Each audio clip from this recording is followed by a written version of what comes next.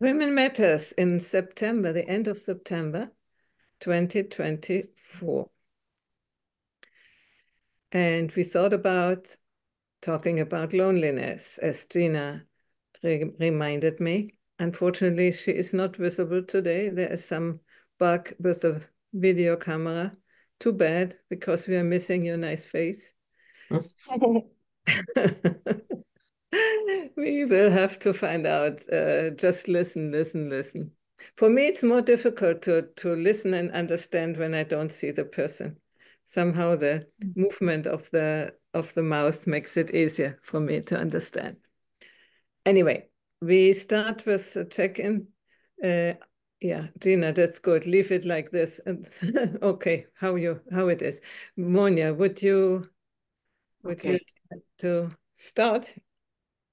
Well, I'm Monia from Vienna in Austria, and the weather has calmed down. The rain has stopped, the flooding has stopped, but there's a lot of work still to do because some of the districts were really severely damaged. And yeah, it will cost a lot of money, millions and millions. Mm. And some, like a butcher, an excellent meat producer, the whole, everything was flooded, and even his trucks were flooded. Mm. So it's really extreme damage. And we will have elections next Sunday. Mm. And yeah, it's really strange. Politics are just amazing sometimes, and everybody thinks he will win, and all other think he won't win, and so it's just, yeah, it keeps us on our toes, depending on whether we try to exclude an almost majority of the population because they are rightists, which isn't, it's just that they are not left. And but because there is another party that is in the middle, so they have to be right. And but you can't be right. You have to be extremely rightist. So it's yeah. And this is what I guess all of Europe is concerned with it right now. And one of our former chancellors said that to exclude a part of the population is just wrong. You can't exclude anybody because, in particular, if they have almost a majority of the people. So that's yeah, it's very unsettling, and I'm wondering about post-democratic situations. This was a topic that came up in our recent salon, Integral Salon. Uh, what is post-democratic? Is this actually something that's better, the way we now live democracy? Maybe it's so. We still have to find out, and will be a topic in our next Integral Salon. Uh, yeah, I'm fine. My husband isn't too. We were out on the street today and shopping and going to the bank, and it's strenuous for him, and that upsets me too. But that's the way it is, and we are going to manage. Christine, I'm passing over to you. You are still in the morning, and everything is fine. It's the morning here in Carlsbad, California, and yeah, another day, another week. Um, Things are pretty good here. We're waiting for our election, but we've got longer to wait. If people don't die before it happens, I don't know, maybe. I don't the craziness is just almost unspeakable. But um, what else? I don't know, getting ready to be out of town for a little bit. We're going to Las Vegas for a few days because Tom's college football team is playing in Las Vegas. So he wanted to go see them. His college is on the East Coast, so it's an unusual opportunity to be able to see the football team. So we're going to go to Las Vegas for a few days to see that, and then we come back for just a few days, and a niece is getting married in Massachusetts, so we'll be off to the East Coast and stay with my sister and see a lot of family and friends back there. So looking forward to that. Wanted to see Suzanne Cook-Reuter, but she is going to be at the Africa conference because she's in the town next to where my sister lives. So we've often gone to see her. But she's in South Africa for the conference, and also touring around. So that's good because she had said years ago she was going to stop traveling. Yeah. So it's a good thing that she is able to do that. I think she's 76, 77 at this point. So yeah, that's good. Yeah, not a whole lot else. I'm putting my toes in the water to participate in helping with the election, phone banking.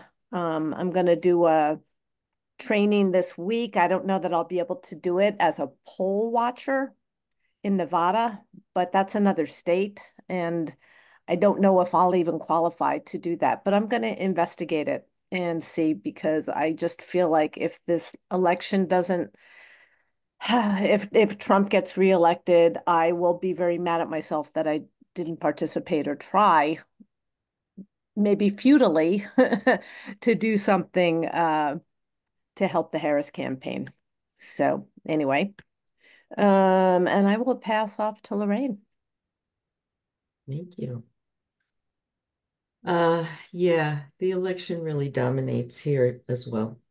I mean, when I say as well, I mean, based on what you said, Monia, it's ever present. And there is that, especially from that integral perspective, what might follow democracy. Now that the fear, I know this is sort of not exactly my personal life, but it feels very personal because it's terrifying to think that in our situation, it feels like what would follow democracy is back to autocracy. And that's the real fear, you know? It's like what Germany dealt with in the 1930s. You know, we have fascism on the rise. And it's really, truly terrifying. Monia, it's interesting that your group was considering from a more open-minded situation what might follow democracy. And I think that's a really important question. But in our country, it feels like we'd be going backwards. And we have left behind, it was like you were saying that one of the people running for office says we can't leave anybody behind. And that's really true. I mean, the far right in this country, I think, came from a lot of neglect, you know, and a lot of trauma. And our nation shrank the institutions that could have supported them. So that all feels very much in the air and very, very scary. So you might find us knocking at your doors and we're all moving to Europe. So, trying to get my EU passport lined up to facilitate this. But anyway, on a personal level, I'm putting my house up for sale, and that should happen in mid-October. So the next time I speak with you, I may be homeless. Who knows? At least for a while. So, and it's a big decision because part of what I leave behind is remnants of my married life. And so that becomes, you know, kind of a psychological step and a kind of a growth step. And that feels like a really good thing to do, even though I can't seem to find a place I like. So I'm not going to worry about that. I'll put my stuff in storage and I'll go sleep on people's couches for a while. I don't or rent a place, you know. So it's a lot of sudden activity and preoccupation, and part of me loves having all that stuff to do. And, part of me is wondering if this is the right thing. So I carry that hope on one shoulder, doubt on the other. And that's where I'm at. And I will pass it on to Heidi. Okay, thank you. Yeah, I mean, Europe is not better. We are already in a pre-fascist state, pre-totalitarian governments. So I don't know. It seems to be worldwide. And also all this election stuff. It seems to be ridiculous in some way. And so I'm curious, Monia, do you do this online? Then I will come and join you this salon. Talk about the post-democratic. We're doing it on Zoom. Yes, you can Good. join So us. invite me You're for very sure. welcome. I'll I'm send you the link okay. as soon as I have it, because it's usually posted Good. 2 weeks before. Great. Yeah, I'll take it out. Okay. And to me, I'm quite fine. I'm still in the same situation as before. People come and go, and my dream to have people stay has not yet come true. My olives have 4 more weeks, and then I start with the olive harvest. And I love to be outside, so my vegetable for the winter is already planted and starts growing. And yeah, altogether, I'm fine. I have to say, really, it's good with all the preoccupations going on, but they seem to be on another level. They seem to be somehow present, but not touching me too much. So yeah, I would give over to Gina. No, we cannot see, and I see also Victoria has come. I hope your camera is working, because Gina's not working. So first Gina and then you, okay? And then you can put the video on. Thanks, Heidi. So yes, it is a foggy day here in Victoria. We have been promised good warm weather in the 24 degrees range, but it seems that that's not coming anytime soon. I've had a interesting week. I finished week 3 at school, and I think I'm adjusting to it. It is different, but I'm looking for different ways to cope with that. And one of the ways we coped is we took all the plants that we bought last week and started getting them to the garden on Saturday. So that is helping our garden recover from the winter kill that we had early this year. Yeah, so I'm a little tired, but I'm happy to be here with all of you and to have this conversation and to just sort of be with people. In terms of elections, we have 2 going on. So at our provincial level this fall, and federal next fall. We're a little bit different in Canada in that we're very concerned about what happens in the States, but at the same time we also feel like there's some erosion of what we consider our basic rights, but we're far more subtle about it. So it sneaks up on you versus is right in your face. So we have far more influence from our First Nations, our Indigenous, Inuit, and Métis people, and how we're coming to terms with reconciliation in our country. And that is going to cause people on both sides to be quite uncomfortable, and we're not really sure where that's all going to end. It's a challenge, and occasionally I've thought about, gosh, my son's in the UK. I'm like, maybe I'll just go live with my son, but for now we'll stick with Canada because we've actually got it pretty good here. Okay, and I'm passing it over to Victoria. Is that right? Yeah. There you go, Victoria. Nice to meet you. Can you open your camera, Victoria? Hi, yeah, I'm in the middle of a huge project here, so I may have to go on and off sound and camera. Unfortunately, there's a lot going on right now. I haven't met Gina before. I'm not sure. Gina, could you introduce yourself too, or is it? thought we actually did meet. Now I see you. I actually recall you. Oh, It was 2 weeks ago. oh, I'm sorry. So Okay. it's okay. Don't worry about it. So Gina from Victoria. I've known Heidi for many, many years through her Wisdom Factory group. And I'm going, you may remember, I'm going to school. I've re-entered school at the master's level. And so I'm integrating into a very diverse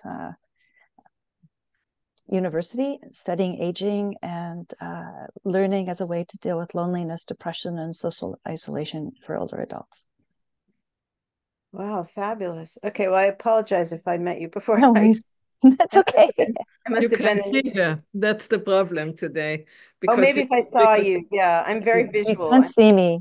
Yeah, Yeah. sorry about that. That's my camera. I've been playing with it, but I can't. I've done everything. I'm just not going to be disruptive anymore. Okay. Well, anyway, thank you. So let's see. Yeah, I was in a I'm taking a course, well, it's just a 4-week course, Mhm.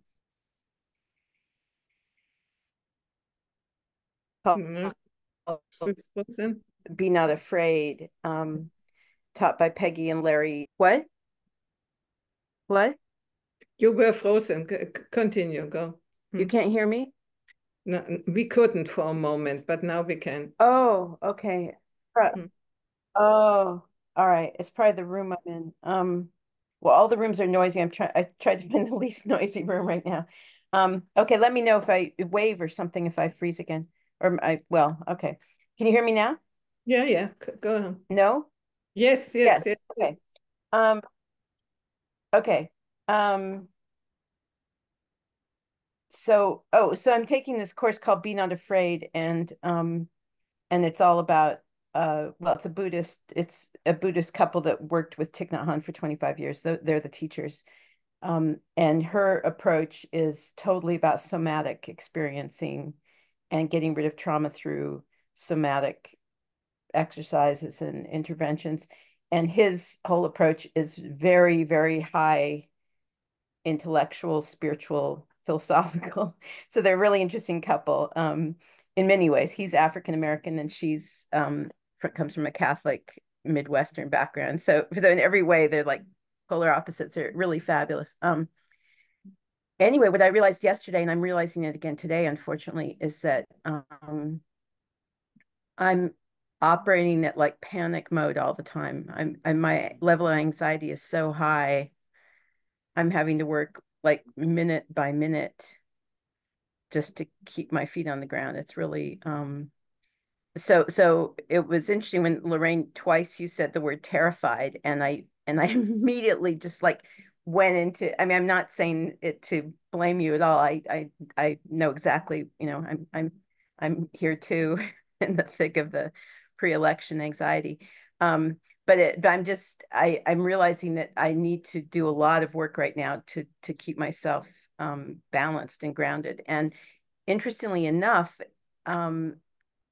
there's so much drama going on in my immediate situation that the political situation seems very remote to me at the moment, even though I'm obviously anyway, that just occurred to me when you said the word terrified twice. I thought, well, I do feel terrified, but what exactly am I terrified of?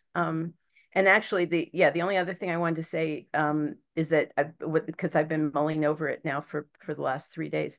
I was in another one of my groups and was put in a breakout group with a woman who said that she believes that the whole world is suffering from trauma because of the pandemic.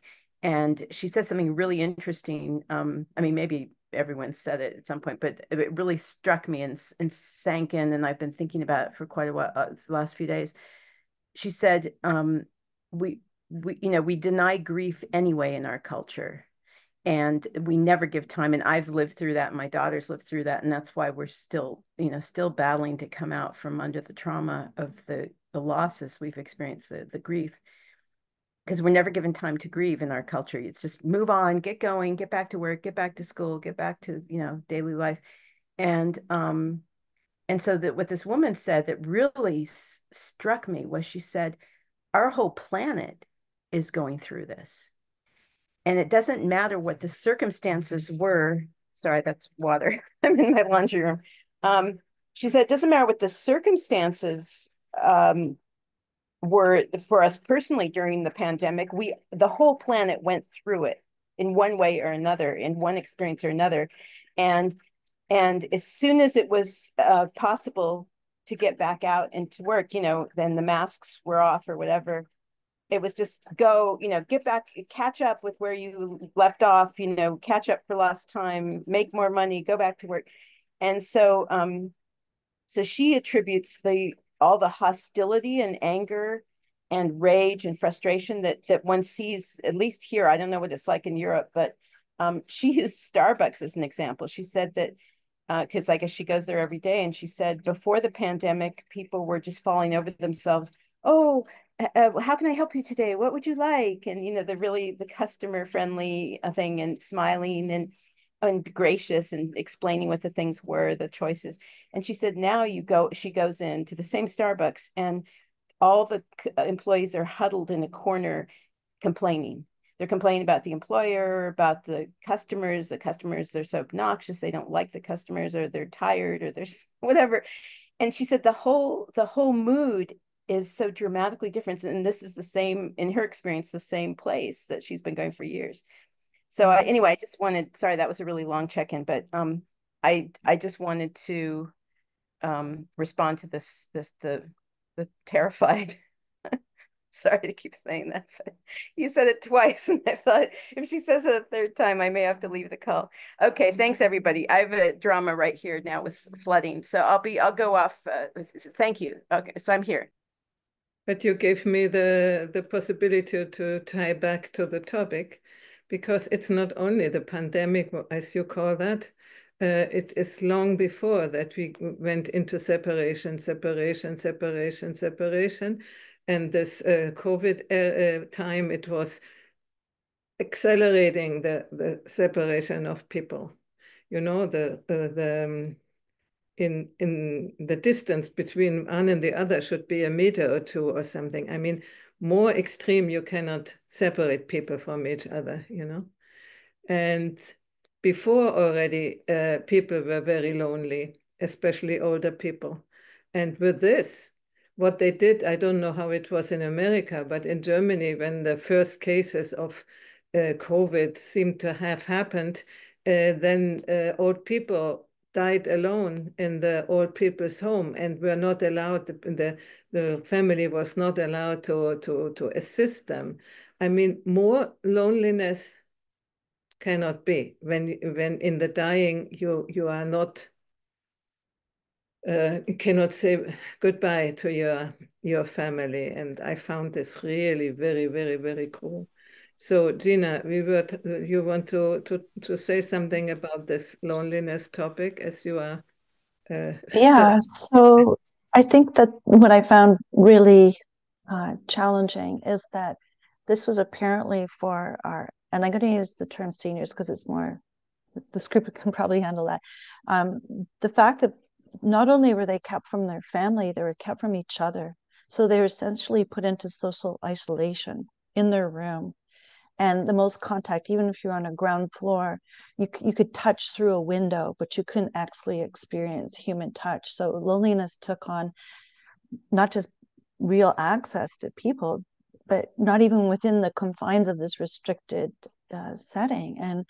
And the people who were fighting and fighting and fighting to bring to change those rules. I mean, caregivers could go in and they could put on protective clothing, much like we do in ICUs, but that wasn't going to be enough. And yet the damage that we've done to those people, plus the access of their children and their grandchildren, not to have those conversations, normal conversations with their elders.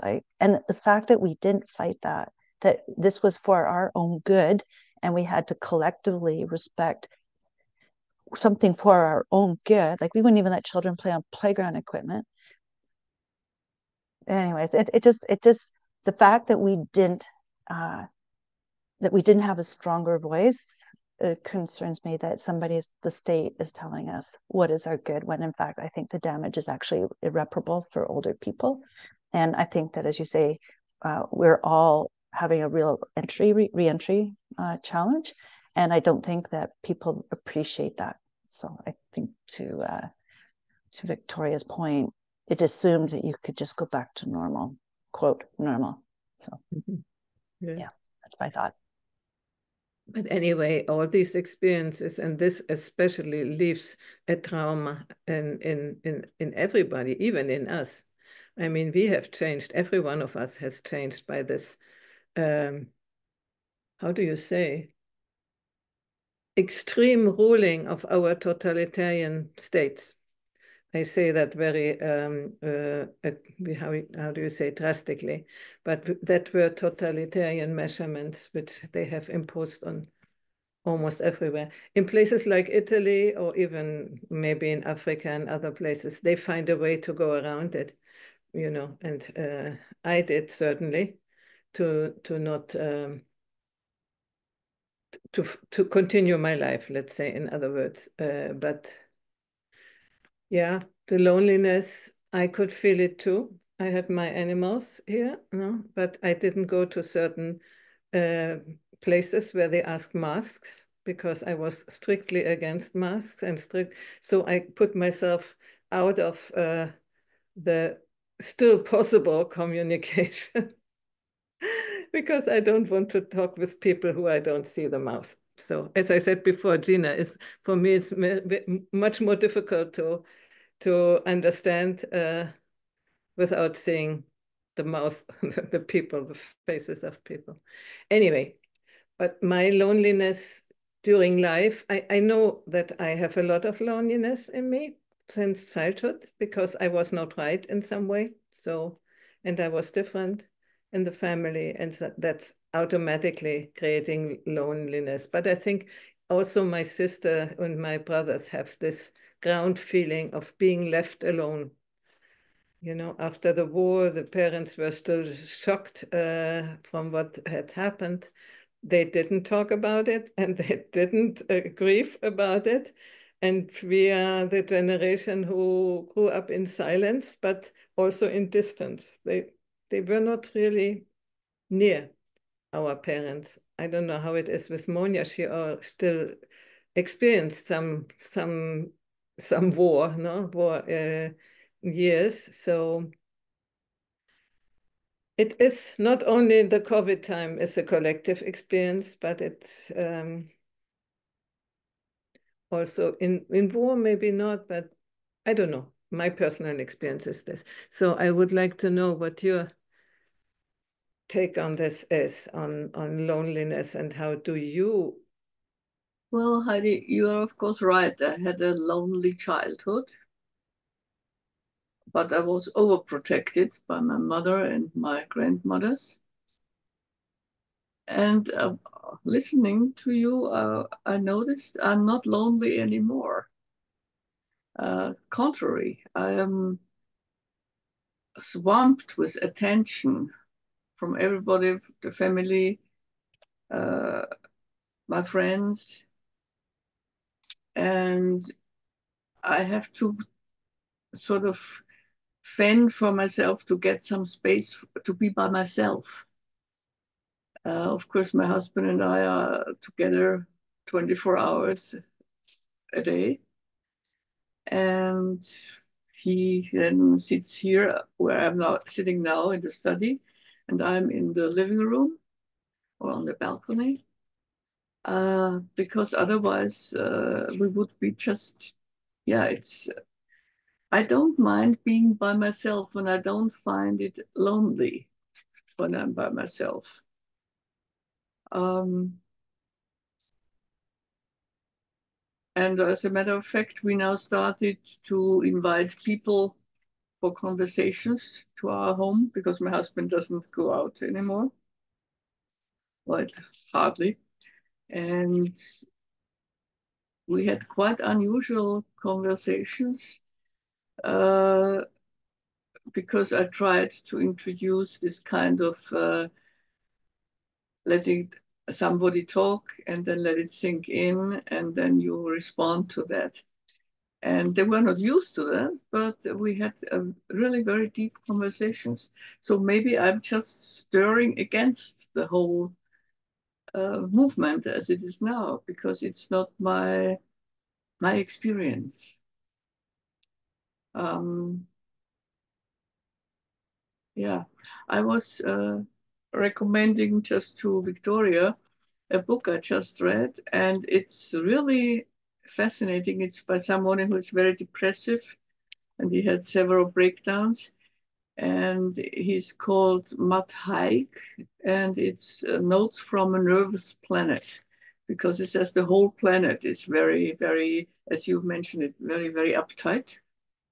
And as a matter of fact, we had a soccer game yesterday, and when it ended, there was so much fighting by the fans on the playground, and they used fire and bomb. It's ridiculous. So this is now a generation that never experienced the war, as you said, and yeah, it's really, you can get very apprehensive about how things will develop. Okay, that's just my take on loneliness. As I said, being by myself and loneliness is different. So maybe we could just distill what makes us feel lonely. If you could try, Christine, what makes somebody feel lonely?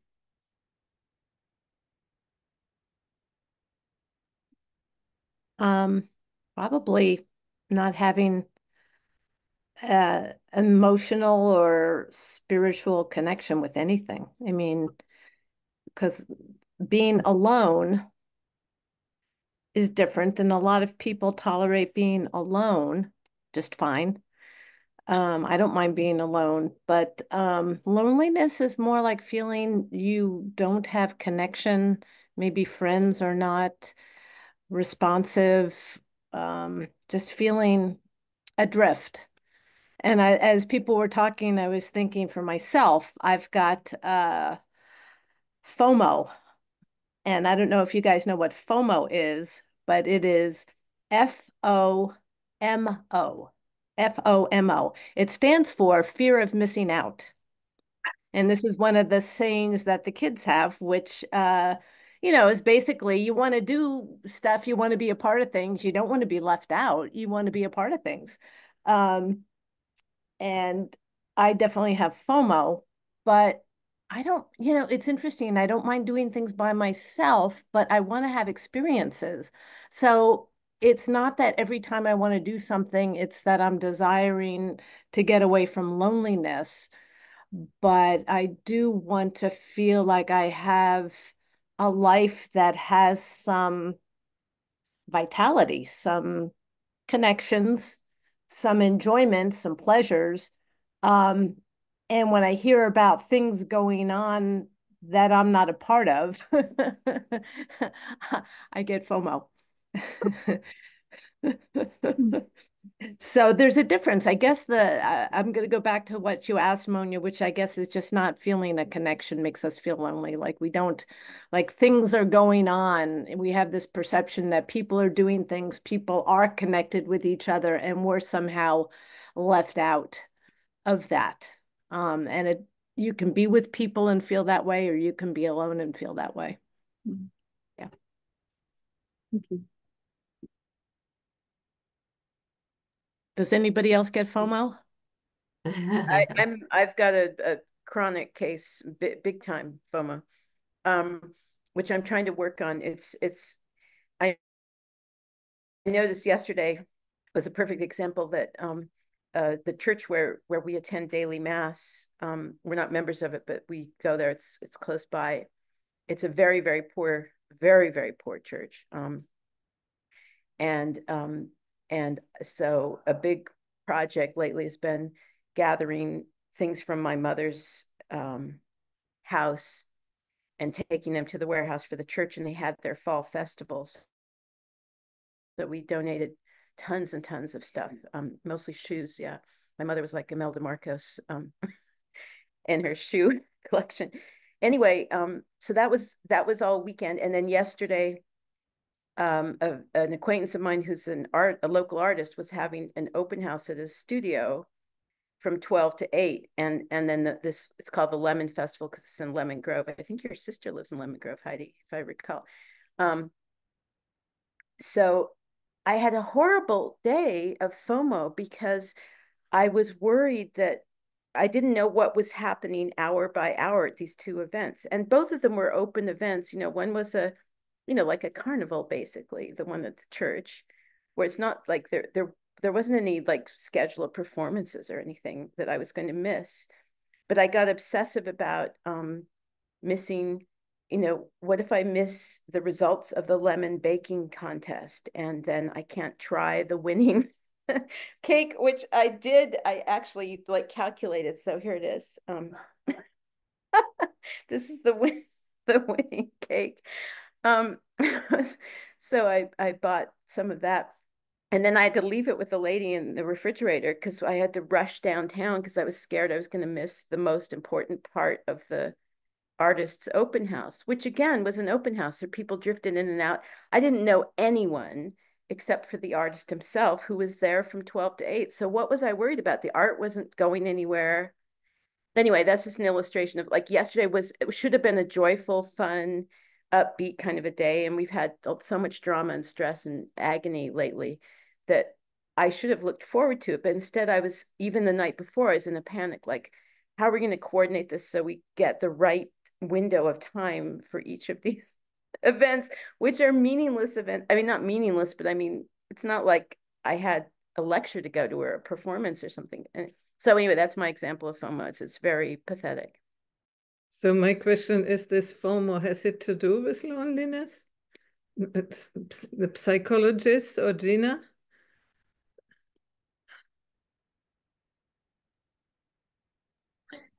I think that if you think back to like a childhood thing about even just choosing teams for basketball, who gets picked first, who gets picked last, those things started very early.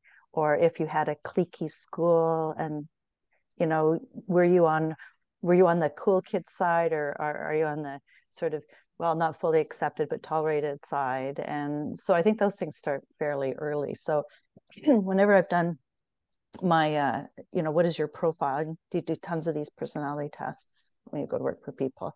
What always shows up for me is the importance of relationships to me. And the importance of relationships means that every time I encounter a group, I want to be accepted and I want to feel belonging. But normally that translates into me caring more about the relationship than the people I'm with. So I attribute more value to it than they do. So one of the things and particularly as a consultant, where you're coming into people's teams and into the work environment and it's not permanent, but I don't have, well, in my work environment, I have to create those relationships on the fly. And so I want to be friends after the contract, I want to still be there, but then I find, well, I don't really have that time. And so what becomes lonely is when you don't have, I think you alluded to earlier, Christine, like you need someone to connect with when you're having those feelings.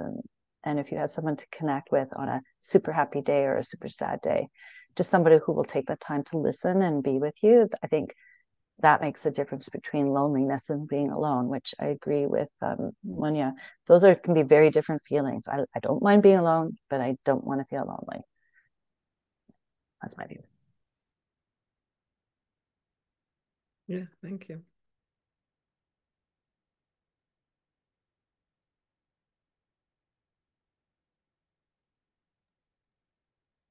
Yeah, I remember growing up, I was the oldest of 4 and the oldest of 30 cousins. And there was a loneliness in not being with people who were at my level, and because of age. I found that when I wanted to talk about something that was really bothering me, or something new I was trying, or something I felt anxious about, that I couldn't turn to my siblings because they hadn't been through it yet. And I couldn't turn to my cousins because they hadn't been through it yet. And yet when I sought out the adults, they didn't have time, or they didn't have the ability to just sit down and listen, except for my mother. She was a fabulous listener. She just was too busy to do it. So there was a kind of loneliness there. I didn't notice it. I just thought, well, that's life, that's what it is. Or I would be with my younger sisters and they would be chattering away and fighting and doing all this stuff. It was just noise. It was just noise. And I just wanted to get away from it. So it was like back and forth between that. But I didn't realize until the first time I was in therapy, and I was already almost 30 years old, that someone could really listen to you and reflect back what you're saying. And it was like, oh, people could do that. People do that. It was like a big revelation. So is it any wonder I became a psychologist eventually? So, but I carried a piece of that loneliness with me, I think, throughout my life. And then when my marriage broke up, and a lot of that was because we really couldn't communicate. I mean, he really couldn't get to what he was feeling or put them into words. So it was a mystery. And not 2 months after we broke up, the pandemic started. And oddly, the pandemic was a relief, because I don't know if you've experienced this, but when I am grieving a loss, I want the world to stop. And then it did. So it was an odd pocket I slipped into there, which helped me personally, until it got to be the third year, then it really got to be too much. So yeah, so I've had an interesting relationship with feeling lonely, wanting to be alone, and just feeling like I didn't know who to turn to talk about what I really needed to talk about. And as a result, I didn't learn to talk about some of these feelings until much later in my life. I just didn't know how, because people didn't in those days, So yeah, it's been interesting. And of course, FOMO was part of that. I mean, there was definitely, because then other people, oh, they seem to be having a great time. And why can't I get into this frame of mind? It was more like that, fear of missing out on the feeling you get when you're doing things with other people. So there was that piece of it too.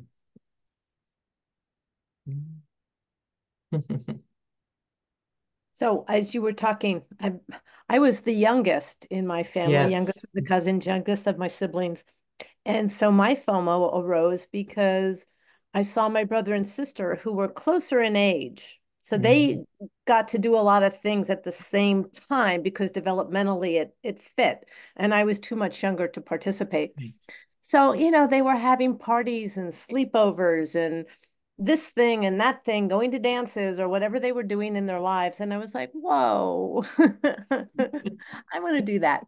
So I wanted experiences, but I also wanted, as you were talking, Lorraine, I was thinking, maybe I was just so dependent on the external world to get my pleasure and happiness. Like loneliness maybe is not only about a connection with people and relating, but also to what extent do you need external forces, whether they be people or situations, to generate your own pleasure and joy and happiness. So I think that can be also a component of loneliness. Can we be by ourselves and still feel, generate our own joy? And that's, I don't know, that's a skill. It's not that easy to do. It's a skill. Well, I was an only child. Mhm. So I had all my books as friends. And yeah, that makes a difference, I guess. Yeah. For me, it's, for instance, it would never come into my mind to travel alone, because I need somebody to talk about what I feel, what I'm seeing, what I'm discovering. For instance, when I went, now it's 5 years ago, to South Africa to the conference, I knew there were people I know already, and we went on the tour through South Africa, and so that was possible for me. But I probably wouldn't have gone there without having known anybody of these people. I'm not very, how do you say, in traveling, because I just can't, and that is also good, because it's meeting my sedentary life and my enjoyment of the changes in nature and so on. I'm not very excited about traveling, but I'm missing out on many things for sure. But that's not the point. The point for me, I want to connect with people and to share. And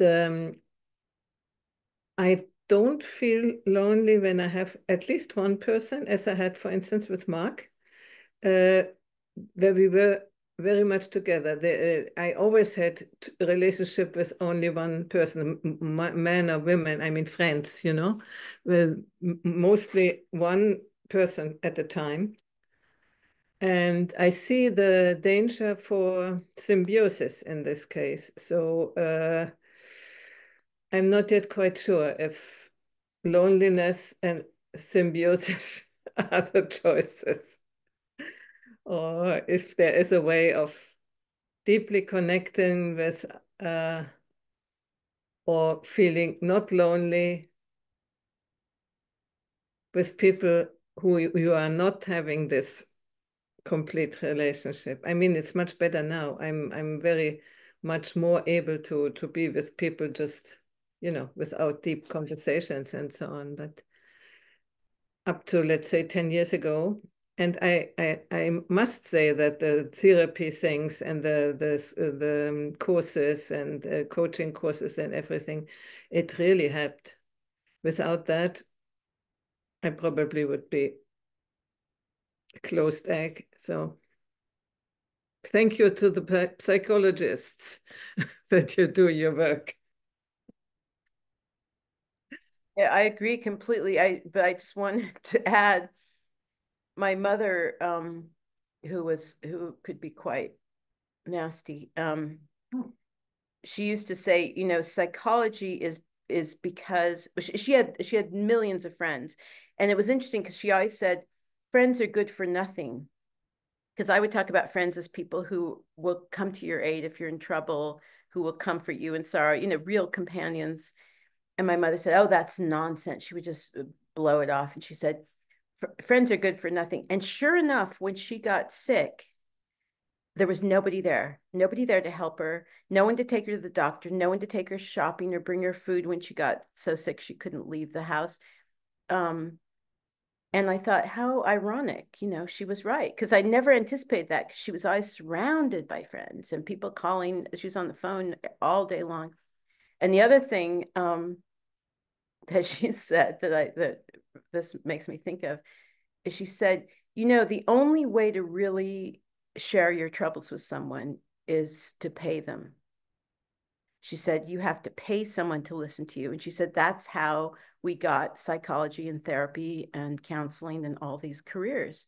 She said, it's a sign of the modern world. There was no such thing 100 years ago, well, or whatever, 120, whatever, before Freud. she said that's the sign that, you know, our culture has changed, our society has changed. And she always maintained that. And she only once she agreed to go with me to a family therapy session. And at the end, she said, like a real narcissist, she said, I think he really liked me, don't you? And she said, and I think he liked me better than you, don't you think? And I thought, okay, I won't Oh my bother God, for this. really? Oh dear, narcissists. So that's the story of my mother. Oh, oh. You know, I don't know if you guys participate much in podcasts or blogs or something.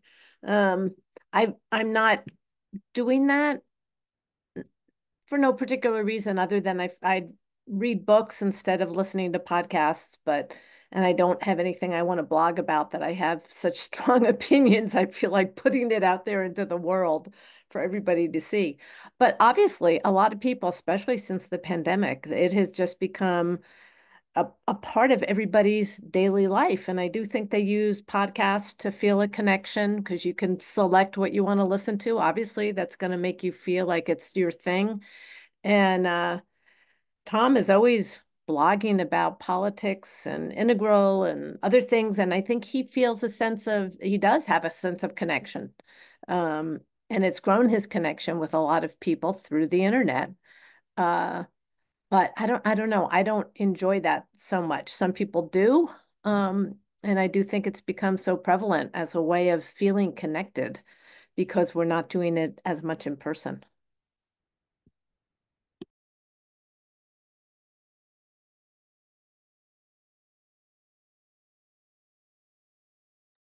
Tina, were It's an you? interesting point.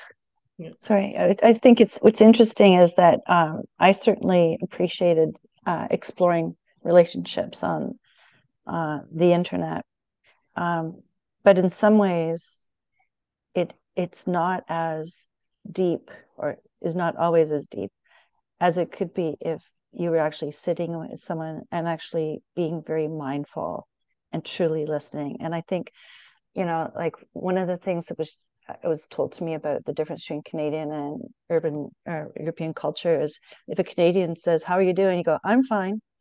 And you might not be fine, but nobody ever takes it past "I'm fine." Whereas my understanding is, as in some European cultures, if you say, "How are you?" you actually tell people how you are. You sit down and you listen and you take whatever time it is. And maybe that's a fantasy that was created, but I found that actually giving people that time and being present for people took a little bit of discipline on my part to actually do that. And I think that's when you can really have that sense that, your loneliness it takes away the loneliness if you can feel that a true connection versus a superficial connection. Yeah, that's true that you can say what you are not obliged to say, "Oh, I'm fine." You can say, "Oh, but today I'm feeling a little bit blah blah blah." That's true. So Heidi, has it been your experience since you are doing a lot of things, and I believe Monia is also on the internet, you have salons to go to and various groups that you're interacting with on a regular basis, like this one every 2 weeks, and you've got others. How does that fit for you in terms of improving any sense of loneliness or your connectedness? For me, it is important to have the recurring meetings and know the people better and better. And on the internet, normally I succeed to have deeper conversations than in normal life. In normal life, it's about cooking. Now the persimmons are mature. Do you want some persimmons and things like that, or bit small talk, and at least the people here around. It's not that you can scratch the surface a little bit, but you cannot go deeper because you don't know how people would take when you say what you think, yeah, about certain topics, if it's political or whatever. So more cautious. While in a group like ours, we have this silent agreement that everybody can say what they want to say, you know, and even if I'm not agreeing with you or not with you in certain topics, but that doesn't matter, you know, and you're not agreeing with what I say. But this is not touching the relationship we are creating. It's a free expression of what we think in the moment or what we feel in the moment. And this is not necessarily possible with the people I have around, not even with my family, even less. Probably I see them very little. But on the internet, I really feel much connection. And some of the people I know in person, some I don't, but it doesn't seem to make a big difference. And the recurrence is important. Even I have the Tuesday group of German women, you know, and we every Tuesday and every Sunday we meet, and not they're different, not all in the same. There are different people sometimes on Sunday, on Tuesday, but this recurrence and this meeting, it's deepening the connection. And for me, it's vital, because otherwise I would be really lonely. So I'm not lonely. I'm alone some of the time, most of the time, but not lonely. Thanks to the internet, thanks to Zoom. Well, it helps if you know someone personally and then you can meet on Zoom. This makes a lot of a difference, because some of the integral people I know, most of them I know personally, and when we meet on Zoom, it's different, because yeah, when you sit together, the conversation can go much deeper and deeper, and of course it takes more than an hour. And usually when you sit together and you eat something and you talk, so you can sit for 4 hours and it doesn't seem. But on the other hand, as we did on Friday, everybody was sort of the next day rather tired. So it really was a challenge to go in person deeper and deeper. But none of us would miss it. So it was really a new way of meeting someone live. And that's, yeah, we'll see if we will keep that up, and if we can stand it, we'll see. Yeah, but it's not someone who you are meeting. I can meet here someone, but you are meeting people with a certain integral people, developmental, evolutionary stage, and that makes the difference, and not so much in live or Zoom for me. And all of us are people who read. We were talking about it, and everyone was saying, yeah, well, I have thousands of books in my library. And so we are people really who read, and not just read something, but exchange with the author our ideas, and that helps also. Yeah.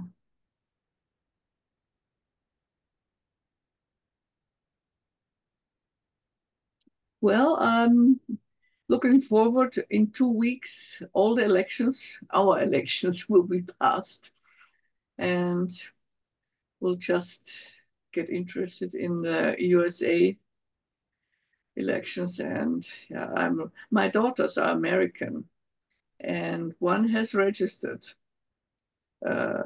So the older one has registered, but the younger one, yeah, it doesn't matter. Anyway, so they are also interested in what's going on in the States. They have double citizenship, so they can vote there too. And they have to pay both taxes, twice the taxes. Yeah, probably. But when you pay as much taxes as you do in Austria, there's not much left to pay in other country. Well, but We it do seems pay a lot of taxes in Austria. We do, definitely. Yeah, but as Do you know soon as do you know what state they would be voting in? I mean, not physically, but what state they're connected to? New Jersey, New Jersey. Okay. I believe. Yeah, that's where we lived Mhm. when they were born. So in New Jersey. Hmm. So how do we close this loneliness conversation? Is anybody lonely of you, or only alone, or both? You have to go. You are not lonely.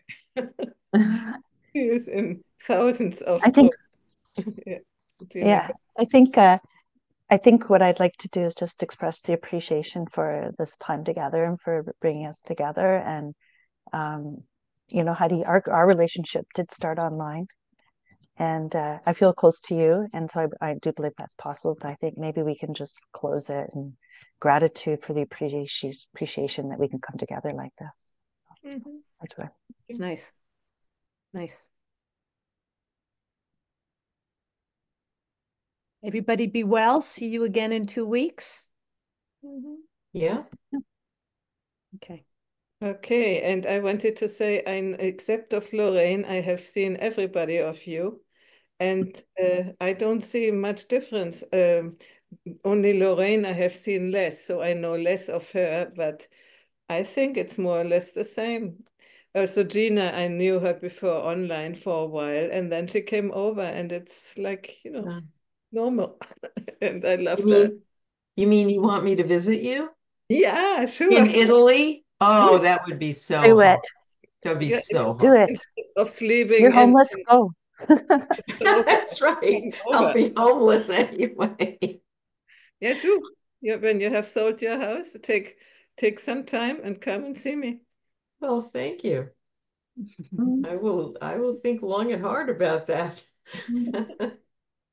Okay, see you in 2 weeks.